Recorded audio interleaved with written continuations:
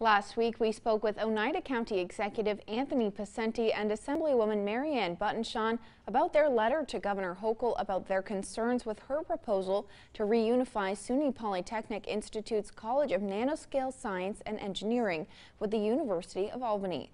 Our Eyewitness News reporter Lauren Brill has more from another local politician.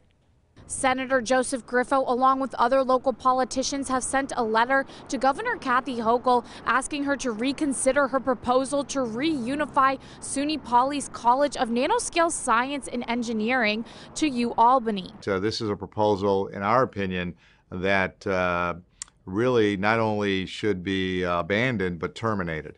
Griffo says the presence of the college is important not only academically, but also from an economic development perspective. Wolfspeed, the businesses that are surrounding the university, the relationships that have developed, even with quantum and the United States Air Force at the AFRL in Rome.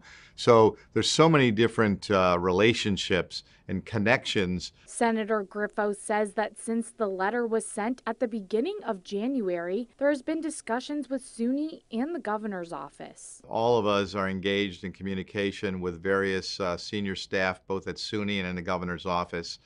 I think we're going to make a strong argument on merit, and ultimately we may and will speak to the governor. And I'm hopeful, as I said, that in the end, the result that we want to see is that this is not an idea that is shelved, but it's actually scrapped. Reporting in Oneida County, Lauren Brill, Eyewitness News.